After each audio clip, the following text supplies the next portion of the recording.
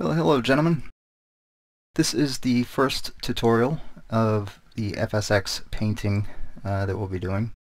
We will be covering the PMDG 737-900 with winglets. Now it doesn't matter what paint kit you have. Of course it'll be easier to follow along if you have the NGX. We're starting with the 900 because the 900 is very important for several reasons. First of all, a lot of people are having problems with the 900 kit. I want to get those problems, corrected.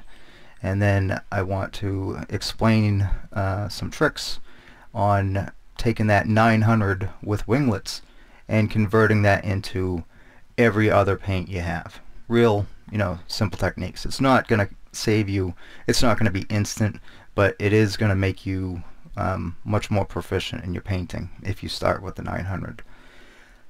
So let's get started. I have the freshly downloaded paint kit here. I'm going to go ahead and extract that, and while that's extracting, let's go ahead and go to your FSX installation, and you can do that easily by going to Properties and Open File Location. And mine's on my D drive, and I'm going to go over to Sim Objects, Airplanes, and let's go over to PMDG 737-900 NGX WL, which is winglets.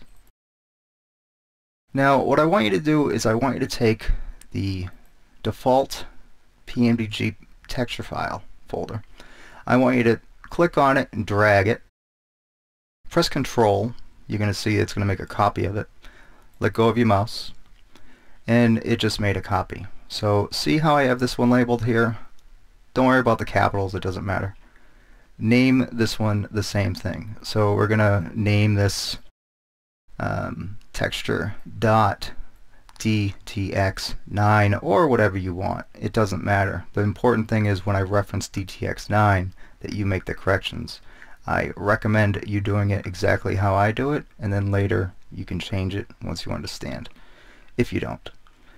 Alright, so I'm going to just call that, and I'm going to open that up. And the reason why you do that is because now you have the files. You can see the files that you're going to be working with. When you save the files, sometimes the PSDs aren't labeled exactly what the DDS files are. Now I'm not referring to the NGX kit, I'm referring to every paint kit out there. And keep that in mind too. We're not just painting the NGX. Some people are painting the Real Air Duke. Some people are painting, Flight 1's Cessna 172. So we have to, you have to bear with me. I'm trying to explain this to every new painter out there. So another way to do that is you don't even need any of these files other than the texture.cfg and the thumbnail JPEG. So you can open this in any editor you want. I'm going to open it in Photoshop, since I have Photoshop, and I'm just going to fill it with white. Okay, and let's say a text tool here, and I'm going to say 900. And to get out of that, like I explained in the other video, I'm going to just click over here. I'm going to press Control T, and that's going to transform what I have here. So when I move over the 900, I get the double arrow, and I'm going to hold down Shift, and it's going to constrain the proportions. If I didn't hold down Shift, you see what it does. So it doesn't matter at this point, but you need to really pay attention to these shortcuts, because these shortcuts are going to save you days of work. I'm not talking minutes or hours.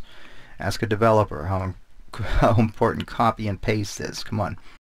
Now this is very important that we have a thumbnail that's going to be quick, easy to spot, blah blah blah. So we're just going to go ahead and save that, and we're going to say JPEG, and whoops, there we go. Save it, replace it, absolutely, and I don't care the file size. So there we go. So now we have that done, and we have the texture CFG, and this is important too, and I want to talk about this. This has what you call fallbacks. Okay, so let's look at where we are right now. Right now, I'm in my FSX directory, sim objects, airplanes, and the PMDG 900, and I'm in my particular texture folder. So what this first fallback is saying is I want you to fall back 2 folders and then go into this folder and then go into this folder. The second fallback, third fallback, fourth fall, as many as you have here, they have to be in order. So the first one has to be not this file. This folder is where it's going to look for all your files originally. If you don't have files in here, it's going to automatically go to fallback 1. And you can see here, even though it's the 900, it's going to fall back to the 800 NGX texture VC folder.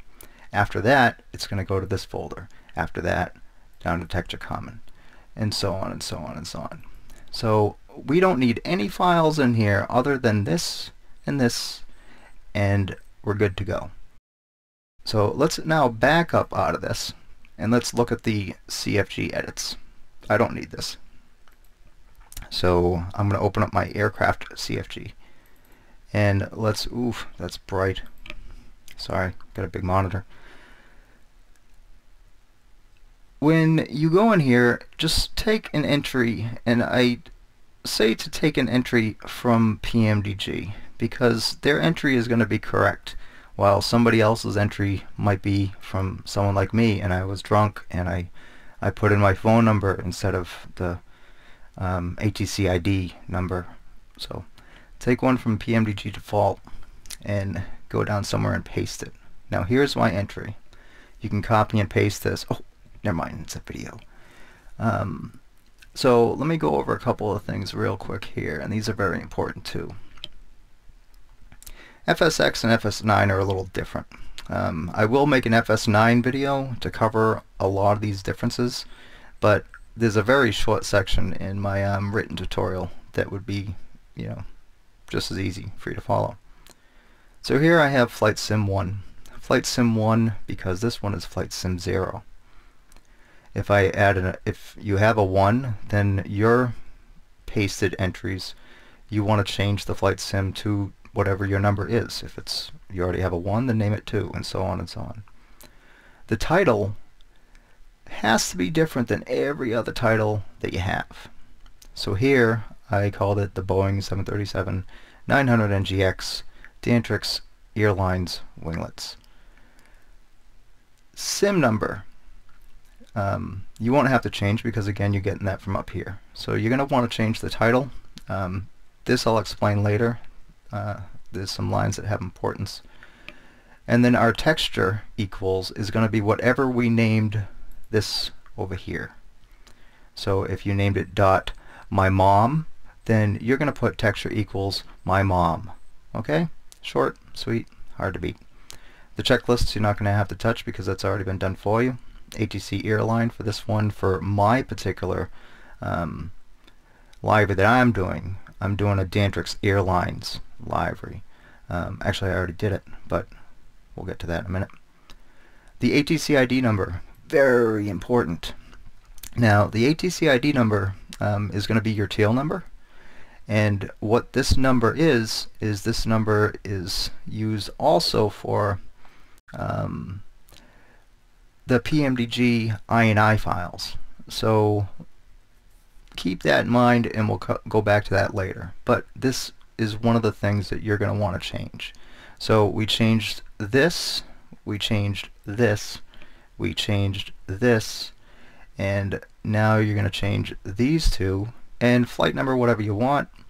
Down here we have the ATC model. Don't have to change that. It's going to be whatever is up here. And we're going to want to change one more thing, your airline name, and that's pretty much it. Oh, I'm sorry, your UI variation. Okay, so I'm sorry if I'm talking fast here. And if you do want to put any notes in here, don't take out what PMDG has. It's their aircraft, or anybody's aircraft. Leave what they have in there. If you want to add things in there, add things, but add it to the end of their spiel. They're going to probably have, some kind of agreement with like Boeing or whoever else they're making the add-on for. You know, so leave that. Leave the trademark stuff. At the very end of whatever they say, /n or /n rather, and then without a space you can start typing away, and then end it with a /n. And then this you don't have to change. You don't even have to have it. But that's that. We now have these things changed. We have our folder created, and now you can go ahead and right from here you can actually go into the simulator and load it up, and you're going to see the PMDG default plane because you're now either using those files that you copied or the texture CFG is falling back to those files. Makes sense, right? Okay, good.